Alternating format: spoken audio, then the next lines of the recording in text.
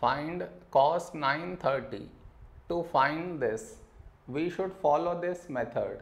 See, here we have 930. Now you should check 930 lies between which two multiples of 180. What I mean is 930 lies between 900 and 1080. This is 180 into 5 and this is 180 into 6. Between these two numbers 930 lies.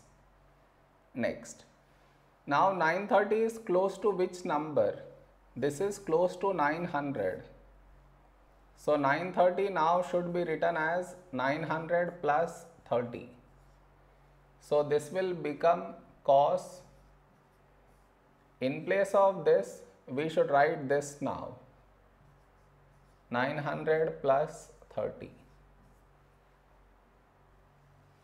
This is your step 1. Next, cos.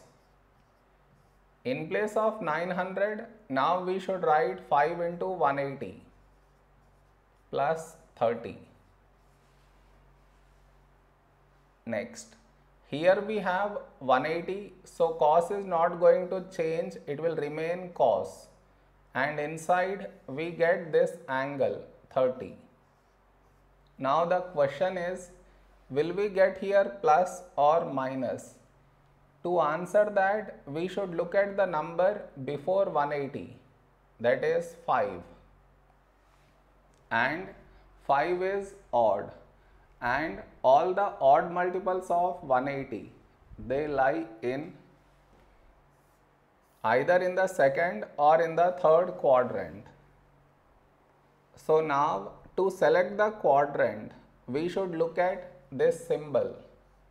Here we have positive, that means angle lies in the third quadrant, and in the third quadrant cos is negative, so we should put negative. So negative cos 30 is √3 by 2. This is our answer.